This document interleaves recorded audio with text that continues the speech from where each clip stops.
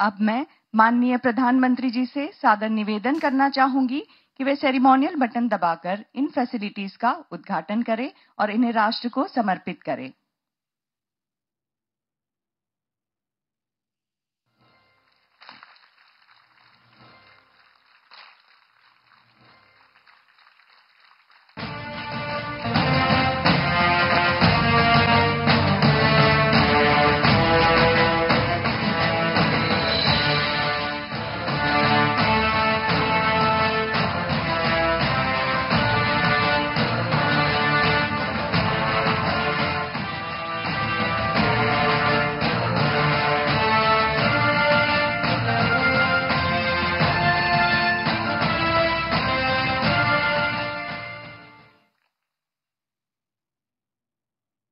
We have the live video from the 3 facilities which have been just inaugurated.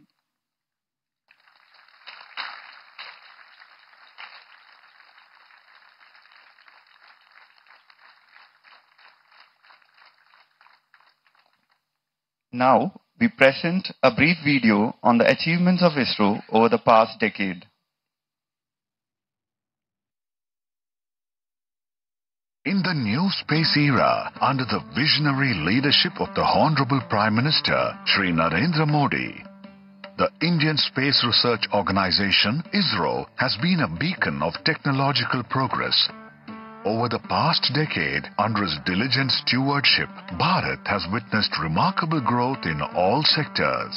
Some of the major milestones of the last decade in the space odyssey of India are Mangalyaan, the prestigious mission to Mars. Mom का मंगल से मिलन हो गया. LVM-3, the most powerful rocket of India, meeting international customer requirements. SSLV, versatile launch vehicle with quick realization time for small satellites. Autonomous landing of reusable launch vehicle RLV. Chandrayaan-3, the path-breaking mission to the moon. और जहां पर चंद्रयान 3 का moon lander पहुंचा है, वो स्थान आज से शिव शक्ति पॉइंट कहलाएगा. Aditya L1, seeking solar activity. With all these, India has now solidified its position as a global space power. The Honorable Prime Minister had announced to the entire world from Red Fort on the Independence Day of 2018 that India would undertake a human space flight, Gaganyaan. मां भारत का कोई संतान, चाहे बेटा हो या बेटी, कोई भी हो सकता है, वे अंतरिक्ष में जाएंगे.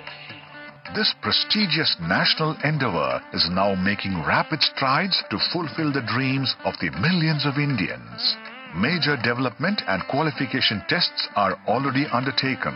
The historic announcement of the new space policy by Bharat Sarkar has opened opportunities for private entrepreneurs, enabling the emergence of hundreds of startups. Today, on 27th February of 2024, we feel proud and privileged when our Honorable Prime Minister dedicates 3 world-class facilities to the nation.